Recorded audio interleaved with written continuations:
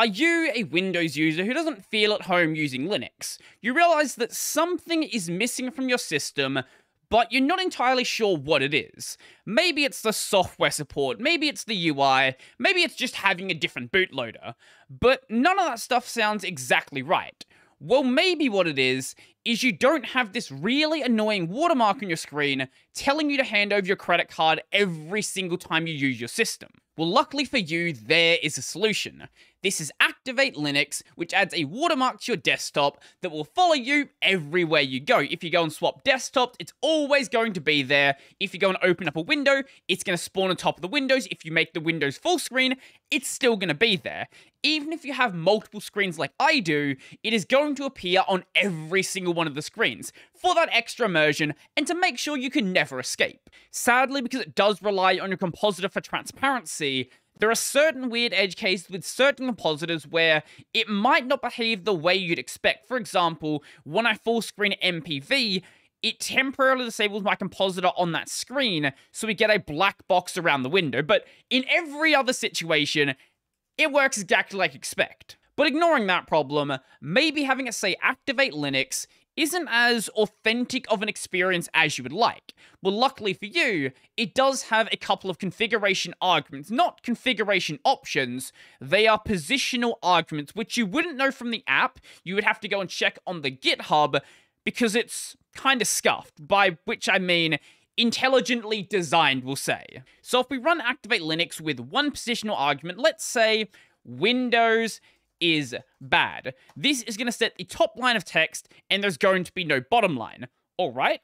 So if we go and then run it again, but this time with two positional arguments, this is going to set the top line and then the bottom line. So let's say Linux is better. So you can basically have this say literally anything you want. But this is where we get into it being a little bit scuffed. So if instead of having two text arguments there, I have one positional argument, but I make this a number, this is going to change the size of the watermark there. So 1 is going to be 100%. If we do 0.5, that is going to be 50%. So if we go to, say, 2, for example, that is going to be 200%. And you can set this to be basically any size you want. Now, the size of Activate Linux is going to be based on a 1080p screen. So if you're running this on a 4K screen, it's gonna look like it does at 0.5 out of the box. So you're probably going to want to go and change it up to something like 4, for example. But you can also go and combine these arguments together. So if I have these two text arguments, and then at the end I go and include a number, this is going to be the scale. So let's say I want this to be at 2, for example. So we're going to use this text at 200%. Positional arguments tend to get very messy very quickly, and that's why people generally tend to avoid them. But there's one more of them, and this one controls the color. I'll put my webcam down in the bottom corner here so you can actually see what I'm writing. So if we go and pass in 0-0-0-0, it's going to look like nothing is actually happening. But what this is doing is spawning the text with a color of 0 red, 0 green, 0 blue, but also 0 opacity.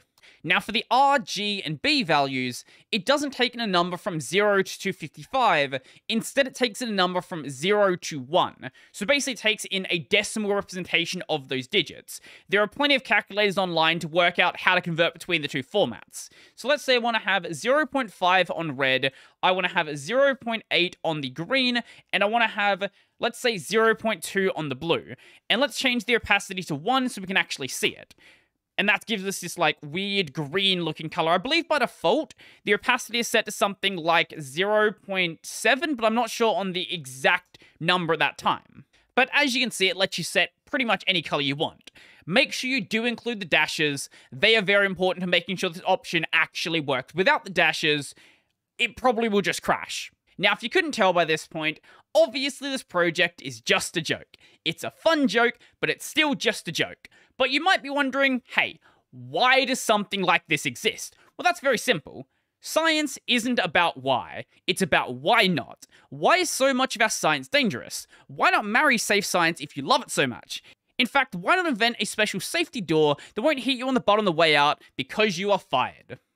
The version that I'm using is made with Xorg in mind, but if you're over on the Wayland side using something like Sway or anything else like that, it does work perfectly fine through X-Wayland as well.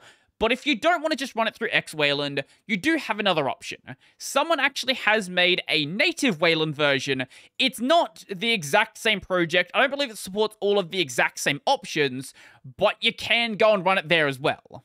Or if you really hate yourself and you're over on macOS, you can install the dependencies through Mac ports and get it working like that, which I had no idea was even a thing, but the option is available. As for all of the sensible people though, you probably have all of the dependencies installed already. If you don't, here's the dependency list. There is an Ubuntu PPA, it is available on the AUR, it is available on OpenSUSE through the Open Build system, or you can just download the source code and run make, and it just works. Obviously, running this all the time is a terrible idea, and you shouldn't do it, because it's really annoying to have on your screen, and I don't want to see it. But if you want to maybe take a screenshot for a subreddit, you want to go and do some sort of dumb gag, hey, it's certainly going to help out with that. So let me know your thoughts in the comment section down below. What are you going to do with Activate Linux? Are you even going to run it? Do you think this is just a really stupid project that shouldn't exist? I would love to know. So if you like this video, I'm going to go and like the video. If you really like the video and you want to become one of these amazing people over here, go check out my Patreon, subscribe, Sterling Barrow Pay, linked in the description down below. I've got a podcast called Tech Over Tea. I've got a gaming channel called Brodie Robertson Plays. That's going to be it for me, and I'm out.